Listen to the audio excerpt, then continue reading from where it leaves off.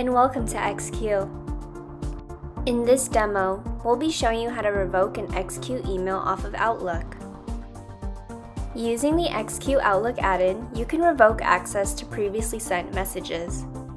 To get started, navigate to the Sent Mail tab and click on the email you'd like to revoke access to.